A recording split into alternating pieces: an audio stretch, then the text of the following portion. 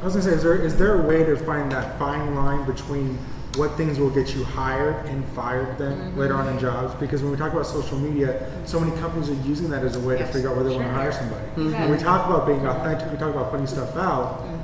What's that fine line? I think we all inherently know what will get us fired. Don't post your pictures of drunken debauchery. I mean, come on. We all know this. After we post we know this, okay? And watch your friends with cameras. Yes. If I was hiring someone, and people often ask, oh, you mean, are people going to look at my social media when they go to hire me? Yes. And you should want them to. Yeah. Because what it does is it rounds you out as a person. Now they know much more about you than just what was in this narrow little resume, the 1 hour they spent with you in the interview. They know more about you. Right. As a hiring person, I would be so much more comfortable knowing someone through their social media as well. I would feel much better about the choice I was making because I just simply would know more about you. See, and that's the same thing as for an entrepreneur. That's the whole point, is having people know you before they walk in your door, right? The know, like, and trust factor. That's exactly what, when I'm coaching, is I want my clients' audience, their friend community, their Twitter community, to know them, their clients, patients, whoever they are. So by the time they actually walk in their door or actually meet them one-on-one, they already know enough about them and that you've gone past that initial, it works in either world. Social media is really acting in the place sort of as a personal reference. Yeah. Seriously. I mean, LinkedIn, they have a recommendation section on their software so that people can write recommendations for you and get to know you again ahead of time. It can be the best resume you've ever had. You guys have talked a lot about, posting information, personal information, business information, but when it all boils down to it, we've got entrepreneurs here in the audience and those who may be seeing this video when you post it later, they're going to want to know, how can we turn all of this chat, all of this talk, all of this gossip, all of this into sales? How can we convert it from an idea, a concept, into something that's viable, it's tangible, and it's green? As I mentioned, I booked computer consulting off of Twitter. Yeah. I answered a question that was posed by one of the people following me. Actually, I think it might have someone I was following, obviously. But we had a little, oh gosh, it's doing this, this, and this. And I go, I know exactly what that is. I've run into that before. You need to do X, Y, and Z. And he goes, oh my gosh, I've been working on this for a week trying to solve this problem. I got all these other problems. Can you come out and help me with this? The fact is, by sharing what you know, by showing people actively what you do and how well you do it, they will gladly pay you money to do it for them. Yeah. I mean, it's more about creating value. So you're not. It's that they call it pull marketing as opposed to push marketing. You're not pushing yourself onto them. You're pulling someone into your sphere by creating value, showing them what you're worth and what you have to offer. The same would be true whether you're a solopreneur or a job seeker. If you're pulling, if the HR people are out there looking and they're seeing that you're creating a lot of value around a certain subject matter and that's the job they want to hire you for, you've already showed them that they're bringing all this expertise to their team, that kind of thing. So, content, and what we're all talking about is content is king or queen, and even more so on the content, because this is how you monetize this, right? And I love this part of social media and personal branding. It's about the emotional resonance that you're creating in your content, because people will take action based on the emotional content that they're reading. So it's being very selective with what you're posting. Now, yes, there's going to be just some conversational topics, you bet. But when you're able to create, and I call this being a digital storyteller, because that's really what you are. Yes. Okay, you're a digital storyteller in these mini blog posts, or mini posts. And the more emotionally compelling you can create your content, the more people will connect with you and then want to take an action. Now think about that. When you're watching a movie, when you've seen a picture and it touches you, right? What happens? You typically either want to take an action, you want to do something about that. And that's what you want to do with your expertise that is on your fan page. And as who you are as a person, it could be any topic on your personal page, whether it's philanthropy, whether it's a recipe, whether it's your family, your friends, your dog, your cat. You know, people are led by their emotions. So, well, what if you get a negative emotional response, and then how do you handle that? In fact, you might. Yeah, you're building a body of expertise, and even if it's a negative emotional response, it's a response that you can gauge and that you can check against. You know, do I need to change, or is this person just, you know, having a bad day and feeling like venting on me? You know, there are people out there who just love to vent. and I will say online, the majority of stuff that you get back, there will be maybe a kernel of truth in there, but a lot of it is venting. Yeah, and you do need to realize definitely. So you need to gauge it like any other criticism against, and that's the purpose of building a body of work, knowing what you're all about. Having the employment come to you. And a lot of times I just gauge it against, well, what good am I doing? You know, whose lives have I touched? Who has commented on this piece? Who has said, one person who I wrote an article on an Examiner, he's gotten a lot of sales and a lot of, feedback because I wrote about him on Examiner. So it's like you gauge your body of work and the good you've done against any criticism. I'm always looking at it to see, okay, what can I improve? What can I do? It's the same thing in teaching yoga. You know, we get critiqued on how well we're doing, whether we're responding to our people, all that other stuff, and we make changes and we make adjustments accordingly. But it's about once you build that, once you understand who you are, whether it is as a business or as a person, and you start building that evidentiary body of work, that's what stands up, not the negative commentary. See, what I find is when you build the right audience and you're very selective who you're bringing in, it's rare ever that I have any negative postings or my clients and friends, because when you're with the of like minds and those that relate to you, you're not going to have negative people. And once in a while, I brought somebody in and they started making silly postings and I unfriended them. Yeah. I mean, you have that choice, right? It's just literally, it's like, bless you, goodbye. You have the responsibility. You are responsible to protect yourself. That's it. Self-preservation. Right. If someone were to come in your home and insult you in your home, you would kick them out. Right, exactly. The same thing applies online. Being a good steward. I mean, you're being a good steward of social media. And if you're getting a lot of these types, then you know what? You better take a look at who you're allowing into your community, right? How mindful are you really being? I take very, very careful consideration every single person that I allow into my friend community. Twitter's a different story. I'll choose who I want to follow. I get a lot of people following me that have no clue who they are, and that's fine, right? But again, to me, that's really the strategy, so you don't get a lot of the negative. Now, I heard a different side of the question when you asked it too. I went to a different place. Oh. That dark place. I went to my happy place. No, I went to. There's also the concept of what you're posting, and how much negative emotion do you post in your own stuff that you're sharing? And we see a lot of it out there. And you see tons of it out there. Personally, if you read my feed, every once in a while you might see the typical, is it Friday yet type of post, but very, very rarely. Also, very rarely do I review someone or something badly. I will praise the living daylights out of something I love. If something is simply bad, I will just not say anything. If it's harmful, that's the rare times you'll see me post a negative review or a negative aspect on something because I believe it's actually harmful. The trouble is a lot of people, and I know we all have people we follow on social media that do this. Their feed is one downer after another, okay? Get them out of your community. It's time, sometimes you just, I don't care how close of a friend you are to them, self-preservation. You need to get that out of your life. That's right. Whether it's someone you know personally or whether it's someone who just is in your online community. So that the negative aspect, I think you can post too much negative stuff.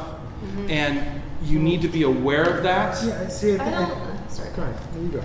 I'm saying I don't necessarily think, I do believe that social media is a conversation. So I don't necessarily think that censoring it is always a good idea. I think if you're going to join the conversation, you better be able to take the heat in the kitchen. Yeah. Particularly if you're doing something that might be even remotely controversial, or if you're someone with opinions.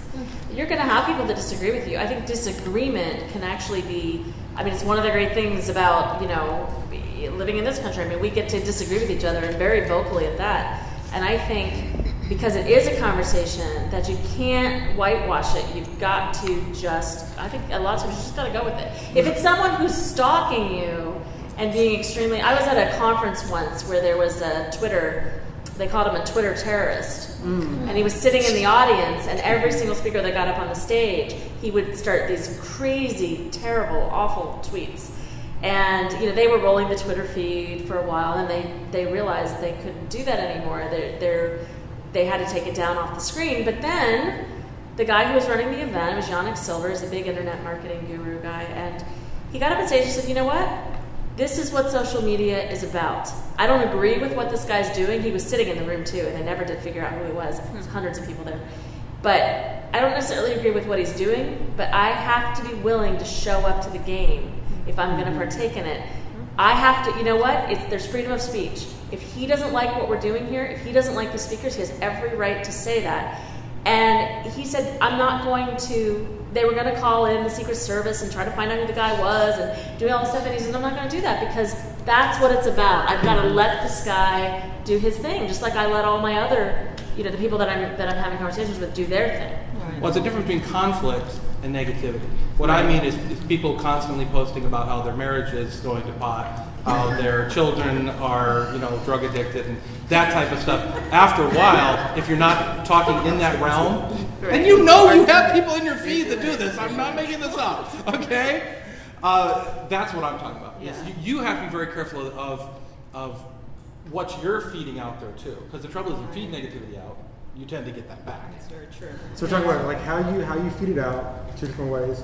I'm a downer, or I need to say something negative because it's harmful and it needs to get out there. So that's a value add to your public. Right. So that's good. It all comes back to what Jennifer said. It's all about value. Yeah. What you say out there should have value. Now, for example, if you're suffering with cancer or a cancer survivor, and your experience can help other survivors, I don't consider that negative. Mm-hmm.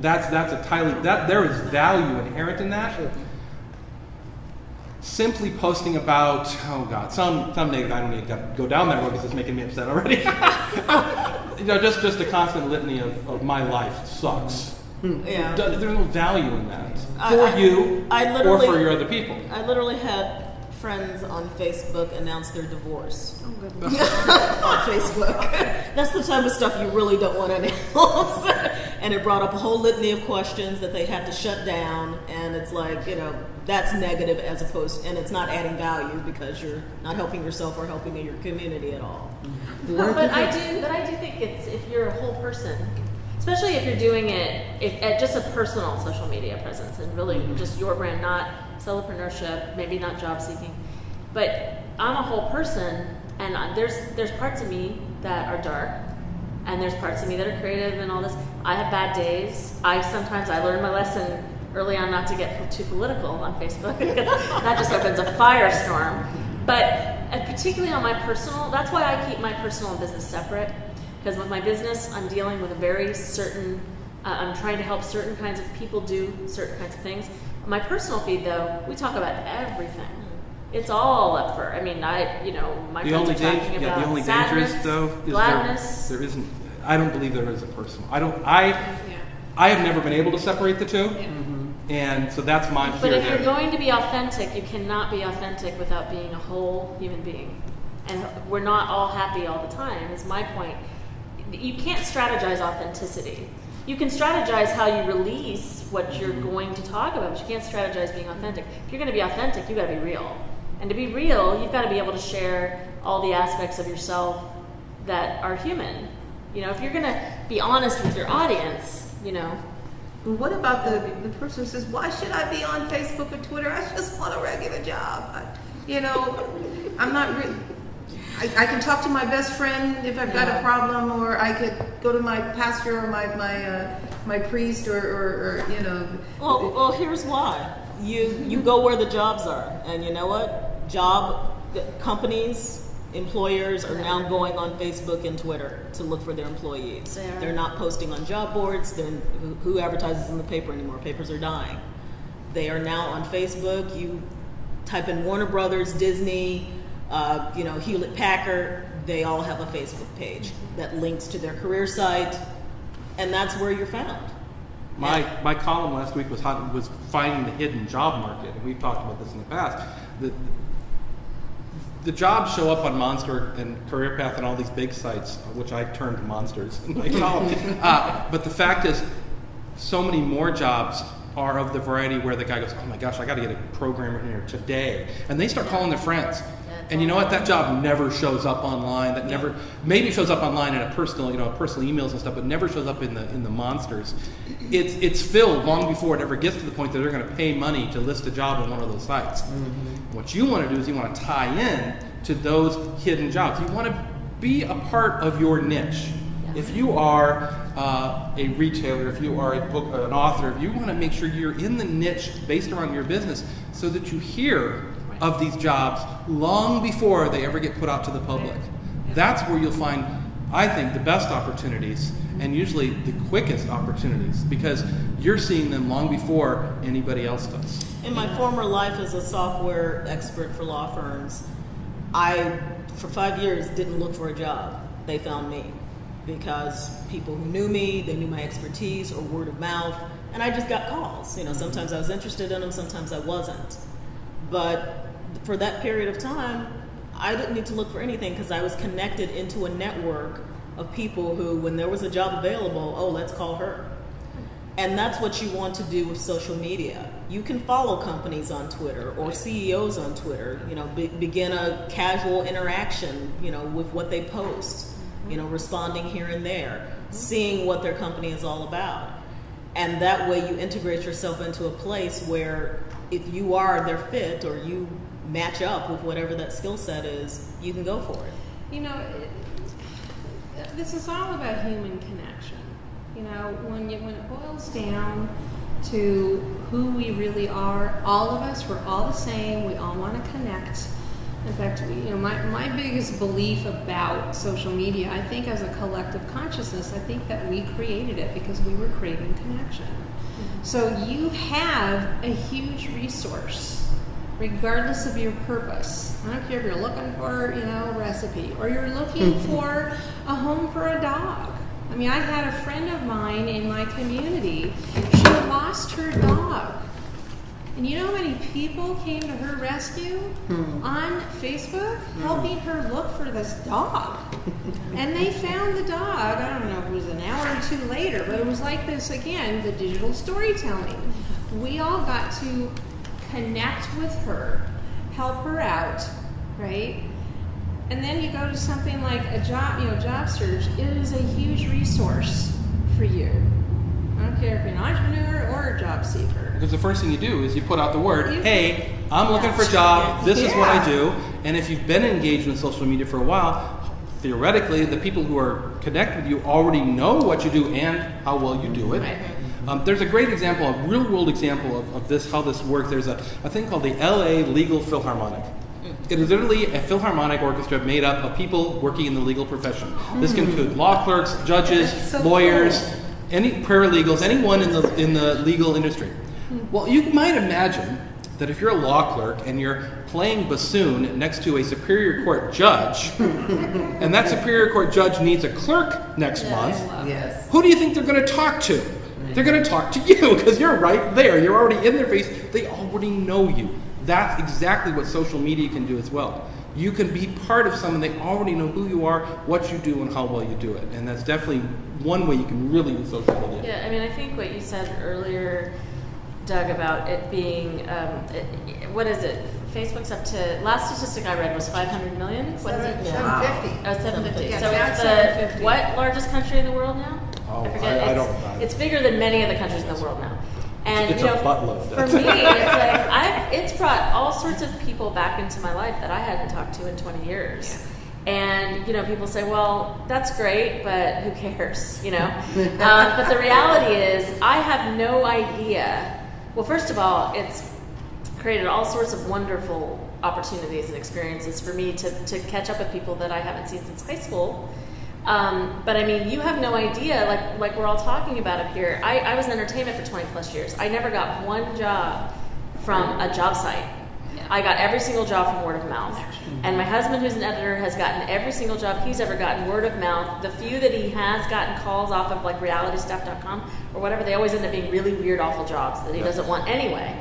So it's like, it's that word of mouth, it's the network. And if you guys are on Facebook that has 500 million users on it, it keeps you authentic with the times. People want to know that you're up with technology, that you know what's going on. So that helps you with employers. And the other thing is, like Doug was saying, it's a great opportunity for you to start with your own network. Put it out there. What you're, create that ideal job for you. Put it out there. Say, this is what I'm looking for.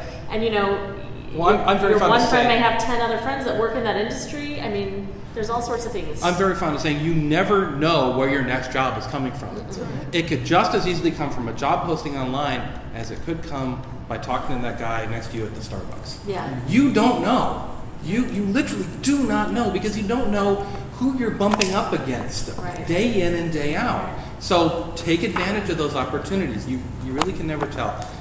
It's quite amazing the people you meet in any given day going through your life.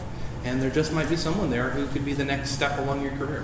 When we talk a little bit about, we've been talking a lot tonight about marketing and branding, and whether that's for a solopreneurial endeavor, or whether it's for a job seeker, or just a personal brand. If you're a blogger and you're not even trying to make money or find a job, you just want to build your blog stats, in the work that I do with artists, those two words shut them down immediately. Marketing and branding are for Coca-Cola and Nike. They have nothing to do with me. It's icky, it's corporate, it's greedy, it's money hungry. I don't like it. And one of my first tasks with them is to really, I like to make up words, I call it de-ickifying it for them. And really, the way that we do that is it's two things. And what Marla was saying earlier I think is so important. It's all storytelling, which is really fun, and let's think about it, especially if you're an artist. I mean, if you're a writer, if you're an actor, you're an editor, storytelling is it for you.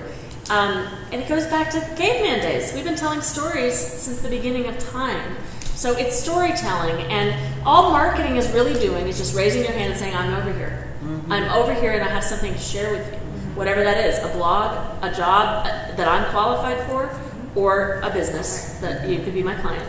I'm here. That's all marketing is. All branding is, and like Marla said earlier, is creating an emotional resonance with the job you're qualified for, your blog, or your whatever you're selling. You're creating an emotional, you're creating that culture, you're creating that emotional resonance. So when they come in touch with your product or service, or you as a human being, they're going to have an immediate emotional reaction. That's all those two things are. And when you really get it down to the brass tacks, not only is it fun, but it's totally doable for anyone, because we're doing it on a daily basis every day. What we wear, what we, not that it's not about being superficial, but it's all the choices we're making comprise our brand, who we are, what we're putting out in the world. Yeah, that's the personal brand part and emotional resonance. The other piece to that is that's how you're able to bring that, okay, you're separated either by your iPhone or your computer between the person and you, right? So how do you get this virtual world to get who you are? Well, that's where the emotional resonance, that's kind of the strategy, the key to that. That's how you bridge that person that you're not physically with. That's how you bridge it, right? And that's where that connection. I was dealing with a friend of ours who's an author. She just had her first book published, and I hit that wall immediately. Which that's people just glaze over, and you're like, no, I can't do it. But she was like, I don't. It's marketing and all this stuff. And saying, think of it this way: you're an author, right? You're writing a public journal. That's what you're doing. You're sharing your work. You're sharing about how the next book in the series is coming along. You're sharing about the neat thing you did. You're sharing. It's all about maps. The maps figure integrally in this book, the young adult novel. And it's you're a map fanatic. Talk about maps. There's so much you can write about that is not hardcore car salesman sales tactics that still benefit you, that still get the word out about what you are, what you do, how well you do it. And can actually do that marketing, that branding in a way that is more compatible with your own demeanor and your own feelings. Voice, yeah. And the style, you know, people come to me and go, "Oh, I don't write well." It's like, can you talk? Yeah. Right. Then just write like you're talking. Yeah. Or do a podcast. I mean, that's all you have to do when you're writing in your feeds. You're writing as if you're talking. You don't have to be a fancy writer, right? That you're just talking with people. You just happen to be typing it instead of speaking it, right? So Marla, make it easy. how do you time manage all that stuff? Oh my gosh. Because you've got Twitter, you've got Facebook, you've got Yeah. podcasts, we've got Yelp, we've got. Yeah. How do you effectively strategize for your time management? There's a couple things. One is you're very selective with what you want to focus your time with. All right, that's the mindset part. I mean, there's a ton of what I call shiny silver objects that I do not pay attention to. Farmville. Talk to me about this. Oh my gosh. But that's one, is being very selective with, and I always stick with some of the four main channels, which networks, such as YouTube, LinkedIn, Twitter, and Facebook. In fact, somebody even asked me, what do you think of Google Plus? And I said, well, I think that's great. Fine. However, you want to manage that too. And as well, you know what? As much as I absolutely am a proponent of social media, if that's the wars between Facebook and Google, I'm not going to, right now, I'm really happy with the 4 channels I'm on. Why do I need another one? Mm-hmm. That's just my opinion. I may change it a year from now, but I don't need another network to be in, right? For that, I will say, though, MySpace. There's a lot of people who invested in MySpace and left it way too late. So with Google Plus, I'd recommend. No one knows what's going to be the next hit. Right. So like Google Plus, go over there, reserve your name, get an account. You don't have to pay attention to it yet. Set yourself up over there. I get the feeling it's going to be important. It's going to be. I think that perhaps it might. Maybe you'll either increase your canon by another 1 to 5, or I don't think it's going to replace this thing. But I'm getting the feeling, there's some juice there. So just go over and set up your stuff, and then see how it works out. Again, you may never go back there. Keep an eye on it, but it's not something you spend a lot of time. Well, no, you want to streamline. I mean, especially as a business owner. Okay, number one, you want to streamline your time. I never recommend you be on at any given time longer than 10 or 15 minutes, and I give you systems and strategies and what to do so that you do it efficiently. And if you're on longer than that, that's your thing, but it's not what I suggest. The other piece about saving time is a tool. You've all heard of it, Hootsuite. Hootsuite.com is going to save you a tremendous amount of time because you post, it's based on the 140 character rule. Some of you probably already know about it. And you literally send it out all at once to all your networks. It is the most brilliant piece of program. Yeah, I use SeasonMaker TweetDeck. I do it locally on my computer. Do you think there's blowback though? Because do you think there's some kind of blowback from the public? Because I'm starting to notice this, where they say, "Oh, that was Hootsuite." That was probably canned 2 days ago on Facebook. And it's not relevant because it's something that they didn't really do on the spot. And I think that needs to be addressed. I'm a big fan of aggregators as well. Hootsuite, Seismic, one of them, within reason. If I'm out of town, I can stack up a bunch of posts and still keep in touch with my community. Or if it's just something I don't have the time, I need to get this out. But regularly connecting with, again, as Doug said, what's your home base? Mine happens to be Facebook and my WordPress blog.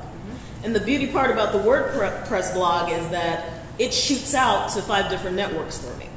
So again, you want to find the piece of social media that's going to be the most time efficient. So if it's something like LinkedIn or like that has a lot of connectors to other social media software or WordPress where you do one thing and it shoots it out to 5 other things, go for it. That's the way I manage my time. I don't, people are just like, oh, you spend so much time on LinkedIn. No. I think I look at my LinkedIn page once every 2 weeks, maybe, because my aggregator throws it out over there. And the fact is, you can still have conversation, because the other thing you do is all the services have the ability that if someone contacts you directly, they mention you on Facebook, what do they call it on Facebook? They tag you on Facebook, they mention you on Twitter, they do any of these things, it can trigger off an email. So I don't sit there waiting. I don't check my LinkedIn page looking for is my inbox on LinkedIn got anything in it? Why bother? I don't have to check the web page. When if someone wants to interact with me on LinkedIn, I get an email. And I'll go back to LinkedIn and I will interact with them there because that's where they're most comfortable and that's where they want to interact. That's fine. But it doesn't mean I have to sit there and constantly be reviewing all these sites.